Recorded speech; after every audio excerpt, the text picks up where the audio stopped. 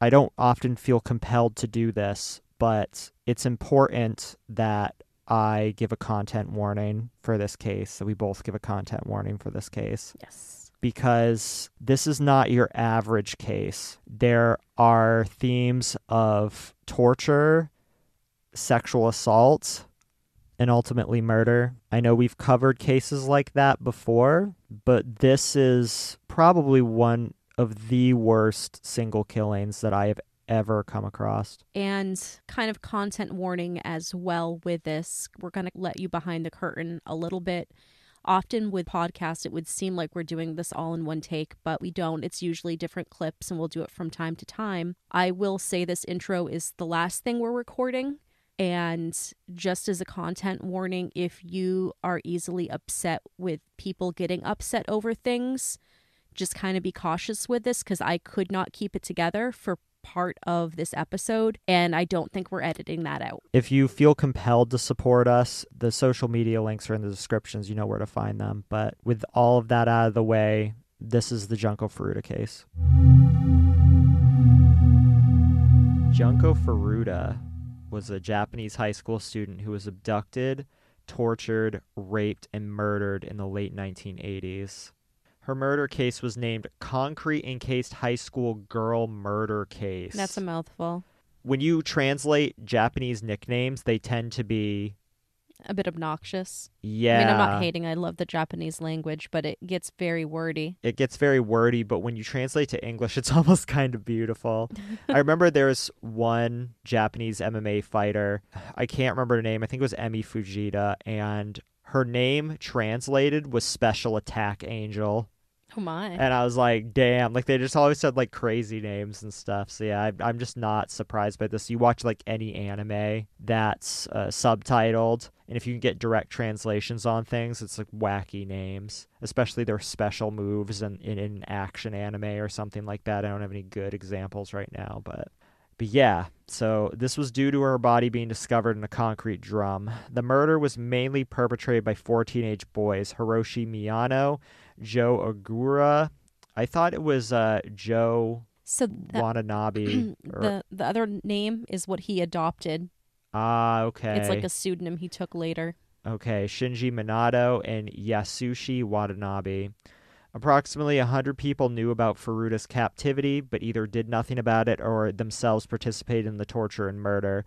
Most of the participants were friends of the teenage boys, who were low-ranking members of the Yakuza, which is the Japanese mafia for those who are not aware. Furuta was born in Masato, Saitama Prefecture. As a teenager, she attended Yashio Minami High School and worked as a part-time employee during after-school hours. She lived with her parents, her elder brother, and her younger brother. Prior to her abduction, she had accepted a job at an electronics retailer where she planned on working after graduation.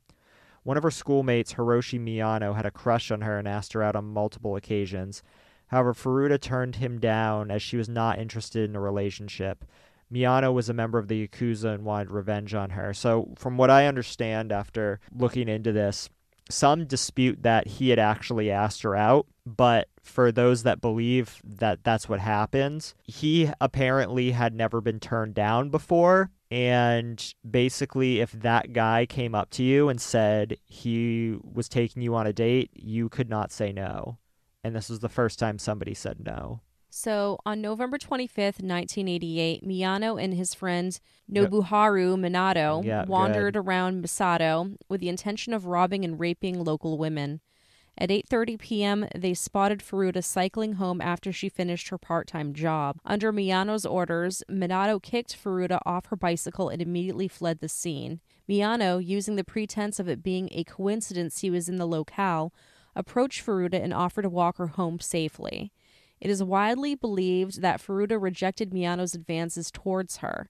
She was unaware that Miyano was leading her to a nearby warehouse where he revealed his Yakuza connections. Miyano threatened to kill her as he raped her in the warehouse and once again in a nearby hotel. From the hotel, Miyano called Minato and his other friends, Joe Ogura and Yasushi Watanabe, and bragged to them about the rape. Ogura reportedly asked Miyano to keep her so they could all have a turn.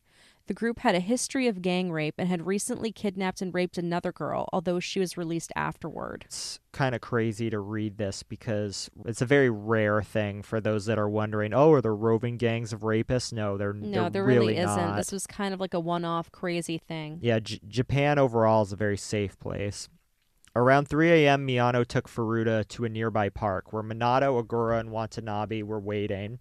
They told her that they knew where she lived from a notebook they found in her backpack, and that the Yakuza would kill her family if she attempted to escape. She was easily overpowered by the four boys and taken to a house in the Ayase district of Adachi, where she was gang raped.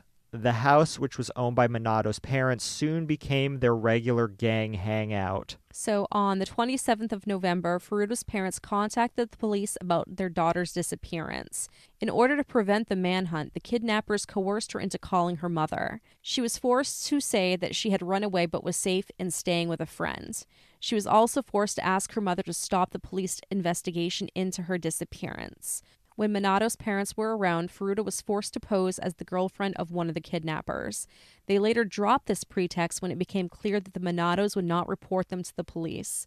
The Minatos stated they did not intervene because they were aware of Miyano-Yuzuka connections and feared retaliation, and because their own son was increasingly violent towards them. Minato's brother was also aware of the situation but did nothing to prevent it. So I read when I was researching this that there was two different accounts of his parents claiming that they had no idea what was going on, that they saw the girl and just thought it was one of their girlfriends, but thought nothing of it and said they never heard anything like that going on. I didn't think that they had admitted to that yet. I don't think they ever officially admitted to it, but common sense says that they absolutely knew what was going on. Like, I don't want to jump ahead. We're going to talk about the sentencing and things like that later. However, I'm very surprised that the Minatos didn't get arrested themselves just because they were allowing this to go on in their home. In the States, you would get some sort of accessory for that pretty quickly. Yeah, you'd be accessory to murder in the very least. Yeah. Whether you did truly know it or not, just in the States, like they don't fuck around with shit like that. Because it would be impossible to not know. Let's just be logical here. Yeah, for sure. Furuta was held captive in the Minato residence for 44 days, during which time she was abused, raped, and tortured. They also invited and encouraged their other Yakuza friends to torment Furuta. Now, not all of them were Yakuza. Some of them were just his school friends. According to the trial statements, the four of them raped her over 400 times, beat her, starved her, hung her from the ceiling, and used her as a punching bag. They dropped barbells, like weight barbells, onto her stomach, forced her to eat live cockroaches and drink her own urine, and they forced her to masturbate in front of them. They inserted foreign objects into her vagina and anus, including a lit light bulb, like while still connected to a lamp, and fireworks. They also put meat skewers into her too. Yeah. Yakitori ones. Yeah, they put yakitori meat skewers that I believe were hot off the grill. Yeah. They burned her vagina and clitoris with cigarettes and lighters, and her eyelids with hot wax. They also tore off her left nipple with pliers and pierced her breasts with sewing needles. When her body was found, Oronamin C bottles were stuck up her anus and her face was unrecognizable.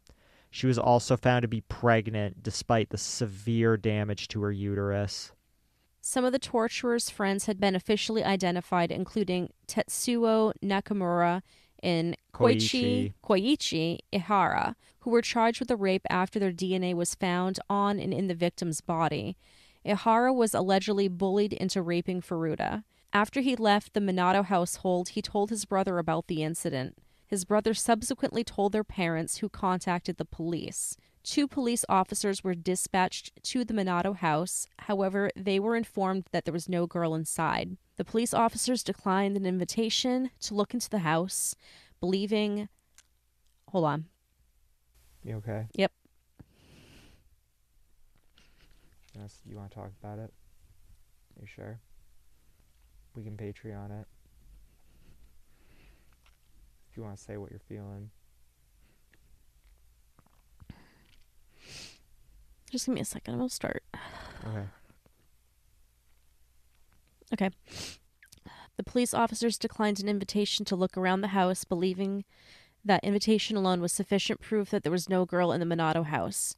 Both officers faced considerable backlash from the community. Had they done their due diligence, Furuta's ordeal would have only lasted 16 days. Fuck. I know, this is a hard one. Okay, you do the rest. Okay. Had they done their due diligence, Furuta's ordeal would have only lasted 16 days, and she may well have recovered from her injuries. The two officers were fired for failing to follow procedure. Do you want me to stop? Do you want me to keep going? You can keep going. At the beginning of December, Furuta attempted to call the police. However, she was discovered by Miyano before she could say anything. When the police phoned back, Miyano informed them it was a mistake. As punishment, they doused her legs and feet in lighter fluid and set them on fire. They also pushed a large bottle into her anus, causing severe bleeding. She reportedly went into convulsions. During their trial, they stated that they thought she was faking a seizure, so they set her on fire again. She survived these injuries and continued to be raped and tortured. Furuta is reported to have asked her captors on multiple occasions to kill her and get it over with, but they refused. Instead, they forced her to sleep outside on the balcony, and it was winter at the time. And winter in Japan can get into the negative degrees, even in the mainland. And they also locked her in a freezer, as if the parents didn't know. Right. Of course they knew. One of the kidnappers told the court that her hands and legs were so badly damaged that it took her over an hour to drag herself downstairs to use the bathroom. Yeah, there's no way the parents didn't know. Due to the severity of the torture, she eventually lost bladder and bowel control and was beaten for soiling the carpets. She was also unable to drink water or consume food and would vomit after each attempt. She was also severely beaten for this. The brutality of the attacks drastically altered Furuta's appearance. Her face was so swollen that it was difficult to make out her features. Her body was also severely crippled, giving off a rotting smell that caused the four boys to lose sexual interest in her. As a result, the boys kidnapped and gang-raped a 19-year-old woman who, like Furuta, was on her way home from work. I believe that one they didn't capture, though. They just let her go. Right. On the 4th of January in 1989, after losing a game of mahjong, Hiroshi Miyano decided to vent out his anger on Furuta. At this point, Furuta was barely alive. Out of frustration, the boys beat her with an iron barbell, kicked and punched her, and placed 2 short candles on her eyelids, burning them with the hot wax. They made her stand and struck her feet with a swinging stick. At this point, she fell onto a stereo and collapsed in a fit of convulsions. Since she was bleeding profusely and pus was emerging from her infected burns, the 4 boys covered their hands in plastic bags, which were taped at the wrists. They continued to beat her and dropped an iron exercise ball onto her stomach several times. They poured lighter fluid onto her thighs, arms, face, and stomach, and once again set her on fire. Furuta allegedly made attempts to put out the fire, but gradually became unresponsive. The attack reportedly lasted 2 hours. Furuta eventually succumbed to her wounds and died later that day. Less than 24 hours after her death, Nobuharu Minato's brother called to tell him that Furuta appeared to be dead. Afraid of being caught for murder, they wrapped her body in blankets and shoved it into a travel bag. They then put her body in a 55-gallon drum and filled it with wet concrete. Around 8 p.m., they loaded and eventually disposed the drum into a cement truck in Koto, Tokyo. On 23rd January 1989, Hiroshi Miyano and Joe Agora were arrested for the gang rape of the 19-year-old woman who they kidnapped in December. On March 29th, 2 police officers came to interrogate them, as women's underwear had been found at their addresses. During the interrogation, one of the officers led Miyano into thinking he knew of Furuta's murder. What was going on here is they were interrogating them for a different disappearance, but they thought it was about Furuta. So thinking that Joe Agora had already confessed to the crime, Miyano told the police where to find Furuta's body. The police were initially puzzled by the confession, as they'd been talking about the murder of another woman and her 7-year-old son that had occurred 9 days prior to Furuta's abduction, and that case remains unsolved to this day. I couldn't find anything about names of that case. I really did try to look. The police found the drum containing Furuta's body the following day. She was identified via fingerprints. On April 1st, 1989, Joe Agora was arrested for another sexual assault and subsequently rearrested for murder. The arrest of Yasushi Watanabe, Nobuharu Minato, and Minato's brother followed. Despite the shocking brutality for their crime, the identities of the boys were sealed by the court since they were all considered to be juveniles at the time of the crime. Christ. Journalists from the Shukan Bunshun magazine discovered their identities, however, and published them. Good. They stated that, given the severity of the crime, the accused did not deserve the right to have their anonymity upheld. All 4 boys pled guilty to committing bodily injury that resulted in death rather than murder. I think it was one of them. I think it was Joe Agora was actually not a minor at the time. Right. Because when they published their pictures, they blurred all their eyes out except for his. Yeah, and he looked older. Yeah, he did. In July 1990, a lower court sentenced Hiroshi Miyano, that alleged leader of the crime, to 17 years in prison. Just 17 years in prison. That's all he got. He appealed his sentence, but Tokyo High Court Judge Ryuji Yanase sentenced him to an additional 3 years in prison. But still 20 years. 20 years for that. The 20-year sentence is the second highest sentence before life imprisonment. He was 18 at the time of the murder.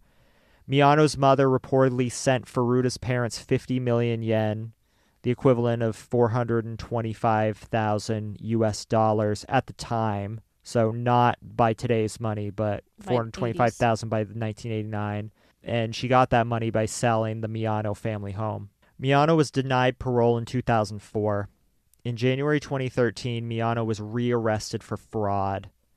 Due to insufficient evidence, he was released without charge later that month. So he's out and about. Nobuharu Minato, who originally received a 4 to 6 year sentence, was re-sentenced to 5 to 9 years by Judge Ryuichi Yanase upon appeal. Upon appeal. I didn't know they could do that. I don't think that's something they can do in the States. No, but I love that they can do it there. I do love that they can do that. They should have just hung everybody.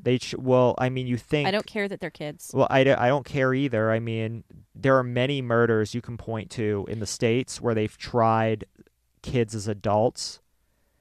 Nobody ever got the death penalty, but some of them got... Someone did? Roderick Farrell got it as a minor. He got the death penalty in Florida, but his sentence was later changed to life.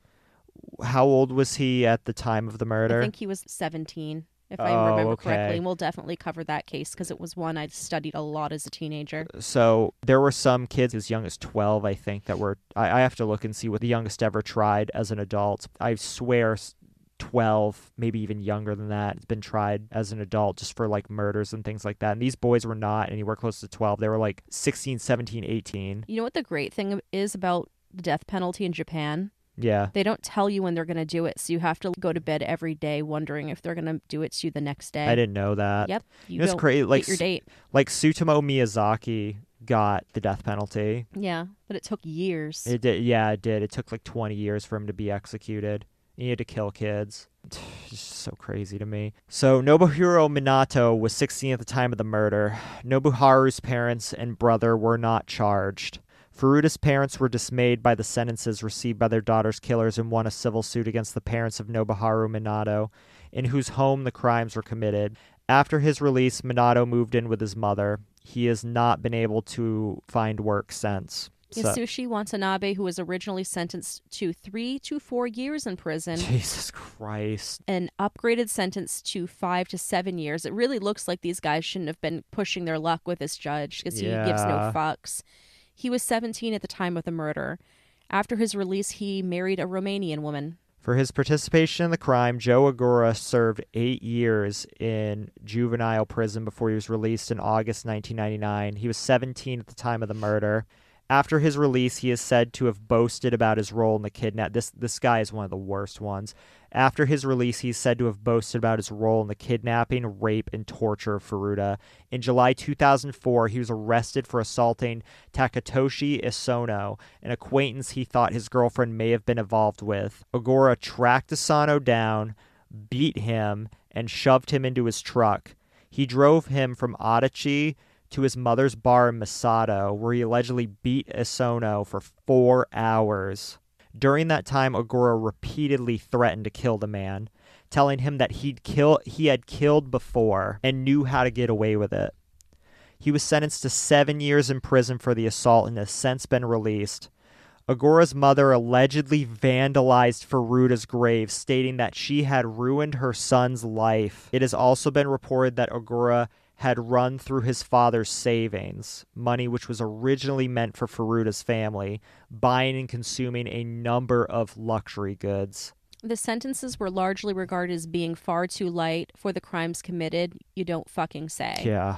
All 4 individuals were protected by special provisions applied to individuals 18 years old and younger. During the sentencing, the judge commented that exceptionally grave and atrocious violence had been inflicted upon the victim and that Junko Furuta had been murdered so brutally at the young age of 17 that her soul must be wandering in torment.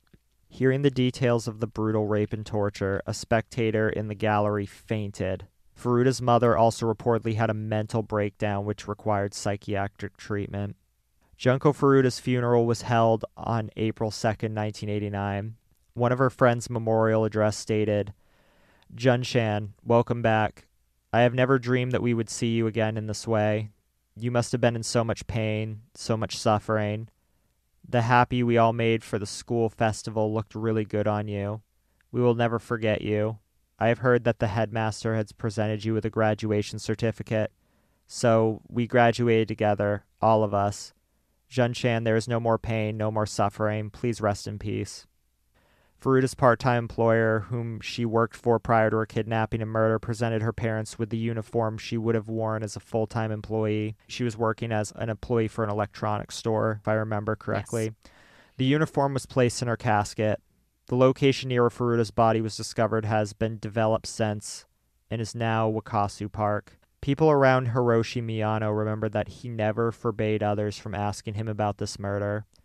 While talking about it, he was always playful and exultant, and acted as if it was none of his business. Thus, Shuken Bunshin criticized him for being completely unrepentant, and unfortunately, I agree with them. This is one of the most brutal single murders I've ever come across. Maybe even the most brutal, more brutal than strings of murders I've read about. Right. And clearly I have a hard time with it, so... And I watch a lot of really fucked up shit. Yeah. I think the thing about this is it's not just abducting somebody and killing them in a brutal way. It's torturing them for that long. If she didn't succumb, they would have kept torturing her. This never would have ended. It never would have ended. Killing her was not intentional. It was an accident. Let that sink in for a second. The intentions, just how evil you have to be to do this. And somebody's literally begging you for death. And it's just unrecognizable. Their body's broken beyond any sort of repair. It's just so hard to just fathom just what that takes in a person to do, just what kind of a human you have to be to do something like that. And I don't believe that the parents had no idea about this. How do you have no idea about this? Obviously, you're going to hear a girl screaming in the house, especially when all that's happening, when you have several boys gang raping her and beating her and just abusing her in so many different ways. And it wasn't just those boys either. They did state in multiple sources that the 400 rapes, there was over 100 men that raped her. Jesus Christ. So there was like a line of people going in and out of the house. Because they knew what was going on. Just think about that. Just how evil are we as humans? How many people would just do something like this because the opportunity was there? How many people have a hand in this and are still alive today and have that on their conscience? Probably all of them. It's just crazy to think about how many people are walking free now that never stood trial, were never implicated. They probably got to go and lead normal lives. Well, I know you wanted to touch a little bit on bystander apathy.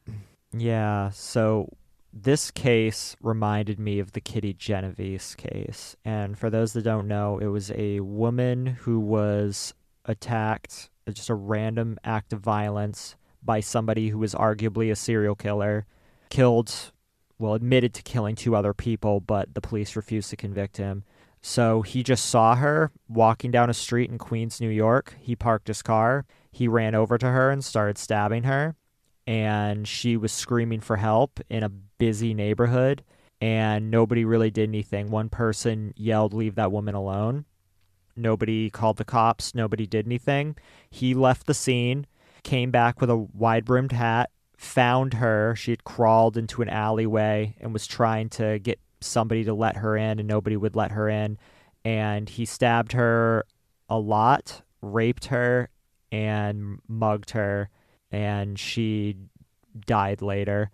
And at the time, they had thought there was about 38 witnesses that did nothing.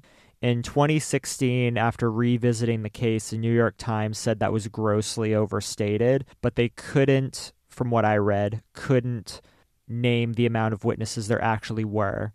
However, it is to say that there were witnesses that definitely heard but didn't do anything. Because this is just a thing. People don't want to get involved in conflict. People feel like it's their place, and people have a hard time acting.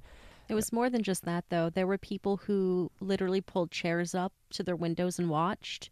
There was some sort of elevator operator who saw everything and rather than doing anything, just went downstairs and went to bed. Yes, that is true. It's been a while since I've looked into this case, so I'm going off of memory right now. Yeah, but there that's were true. other people who claimed they didn't do anything about it because they didn't want to be inconvenienced with going down to the station to do any paperwork. Yeah. And like she was pounding on people's doors. Yeah. And there was someone, I guess, in the hallway or an entryway, kind of like we have at the apartment here, who wouldn't let her in. Yeah, I heard about that. And finally, when somebody did let her in, she was basically dead at that point, and she died in that person's arms. Or, I'm sorry, she died on the way to the hospital. An ambulance finally came, but she was already unconscious by that point. And this was the case that established 911 in New York City. And I'm not sure if that's where 911 originated, but I know that 911 did not exist in New York City up until then.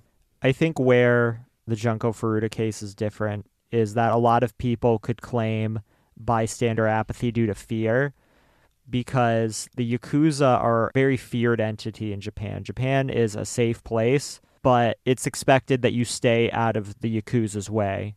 You can usually see a Yakuza walking a mile away, or so I've read from people who've lived there. Again, like I've never lived there, but a Yakuza has much different body language. They have body language more like people here in America do. Somebody that would be walking very boisterous, and they wear very flashy clothes, whereas your average citizen will be walking with closed body posture, eyes averted, things of that nature. And they're very tattooed generally. Yes. Which is also very annoying because due to that fact, there's a very big stigma about foreign people going to the springs and bathhouses in Japan. So because tattoos mean gangs. Gangs or the Yakuza. So poor Yergy's going to have a hard time with that.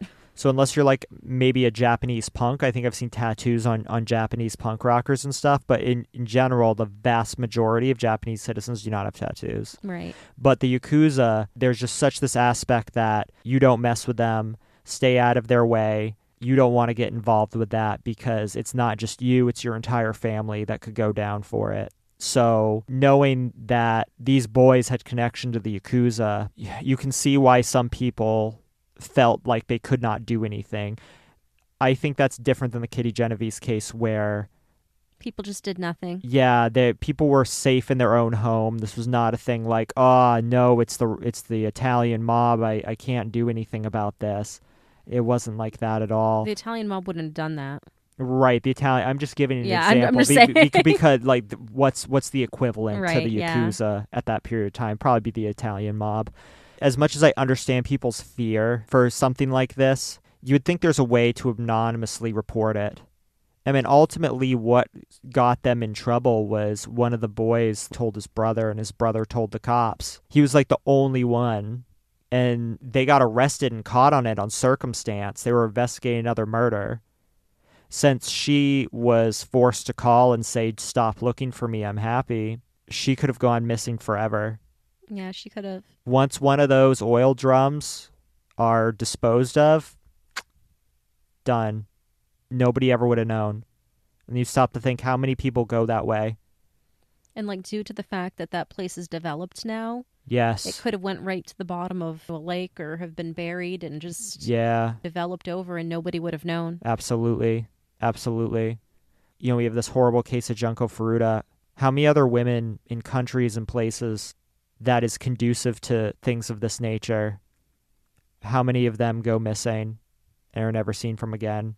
How many people get away with that? I just don't know. That happens in Maine. So if you think about the James Hicks cases, which we're eventually going to cover at one point, it's the case up in Carmel, Maine. Yes. He got away with 2 murders for a very long time because they couldn't pin it on him and they couldn't find the bodies. And because Maine, especially up north, is so vast and pretty much undeveloped. Yeah. You know, how many people are just out in the woods here? We still have uncharted territories. Yeah. Driving around, since I've driven out in that area, even in the daytime, it's kind of eerie in its own way. For every Junko Furuta, how many... You would like to think that Junko Furuta is a sign that if you do something like this, you will inevitably be caught. But the way I think of it is that for every Junko Furuta that's discovered, how many more are not discovered in places that are conducive to this? Yeah. And maybe that's hard to wrap your head around if you didn't grow up in a place like we did. Yeah, and that happens in Tokyo. You mean this happened in Right, Tokyo? And yeah, they basically almost got away with it. Yeah, Saitama. Yeah, basically in the greater Tokyo area. Yeah, that's true. It wasn't like this was in more rural Japan. This was in one of the most major metropolitan cities in the world. Now, granted, it was in a more suburban area, but still, it's just crazy to think how many people had to have known and did absolutely nothing. And how many times does something like this happen? In a neighborhood like this, you hear girls screaming or crying or what have you. And to think of how Japan is developed. Now, I don't know how this particular street was, how the houses were, or anything like that. But Japan is known for being very overdeveloped and overcrowded, especially in the greater Tokyo area. And even in the suburban areas, the houses are kind of one on top of the other. Right. So, with that said, how in the hell do you not hear a woman screaming in a situation like that? I will try to research addresses and what it looked like then, but it wasn't like this was the 50s. It was the 80s. It was the late 80s. It was 1989. I just don't believe that nobody could have known. I believe that a lot of people knew. And sure, a lot of them were good people that just were scared for their own families. But if it went this way, how often did that happen? Not just there, but in places like that. I can't even begin to imagine. I could only speculate on the answer. I think that's the part that really scares me. Okay, I did a little bit of research here, and I'm going to just hand over the phone. That's where it happens. It's in a pretty populated city-looking area. Yeah, I mean, geez, this looked like downtown. Looks like downtown Boston to me, or like downtown, like Chinatown in Boston. I was going to say, that's what the buildings look like. Well, there was, in downtown New Orleans, there were some buildings like that too. Yeah, and to think that this was a $425,000 house in 1989 money. So obviously, this was expensive. And it didn't look like it was in the middle of nowhere. I totally failed to consider that part of it. I don't know. When I always visualize this in my head, for some reason, though it wasn't in city Tokyo, I always just thought of it in some sort of weird high rise, which clearly, now looking at the pictures, that's not the case. I thought it was this rural suburban area. I always pictured it. This house down a side street or something like that, kind of in the middle of nowhere. I don't know how to explain it without somebody being familiar what some suburbs in Japan look like. I thought it to be a more rural area, but it clearly was not, and no. I always forget it was in the greater Tokyo area. Do you want to talk about why this case in particular gets you so upset? I guess I could touch a little bit about it. I'll try to keep it together. Okay. So, being someone who's gone through multiple sexual assaults myself, things like this kind of set me off a little bit.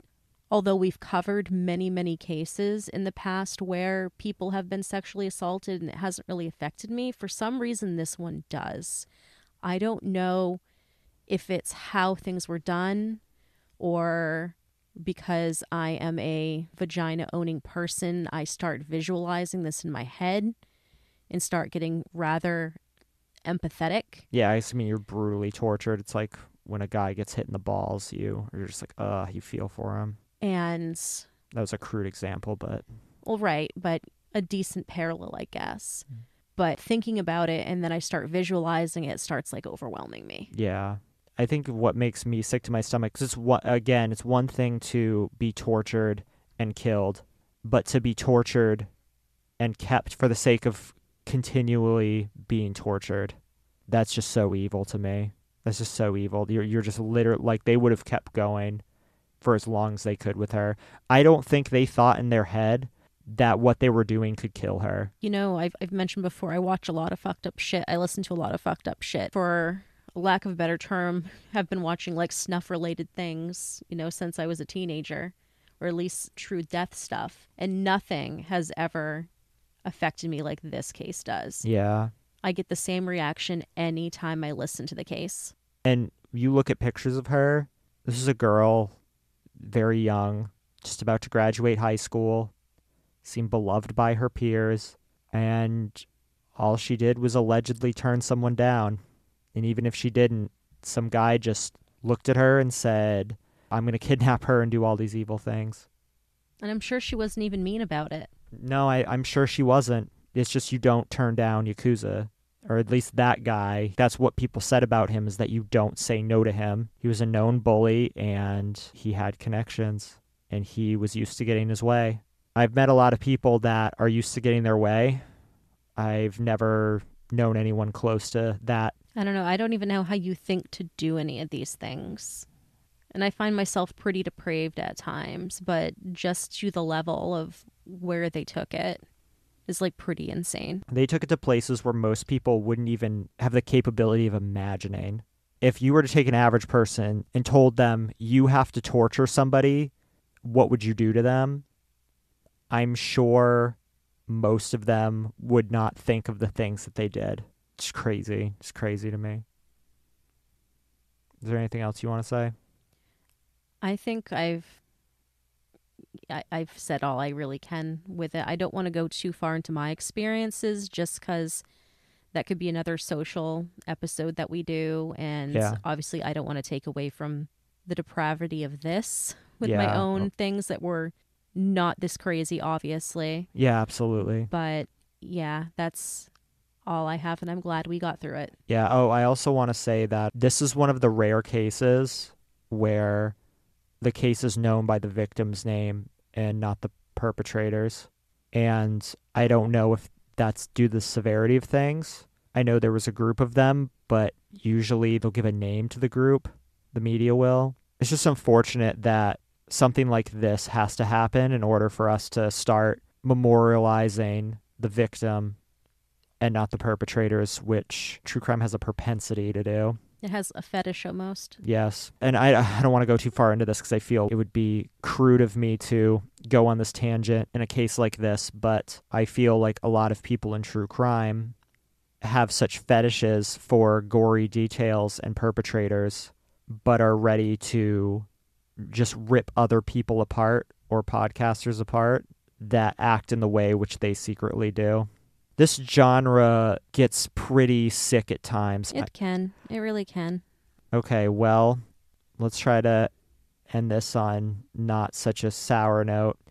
I just feel like I'm not doing it justice. If you find interest in this case, I would say go and look up a picture of Junko Furuta. She has a few pictures online just so you can appreciate somebody in the prime of their life that seemed happy and seemed to have everything going for them.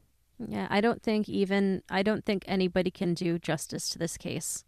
I don't think that's possible. No, I don't think so. But if there's one step in the right direction that you can do that most people do not do when they ingest true crime, go look at the victim and just take time to remember the victim and not the perpetrator.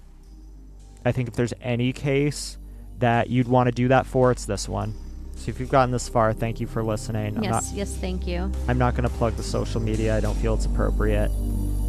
We will be back next week. So we love you. We love you very much. Bye. Bye.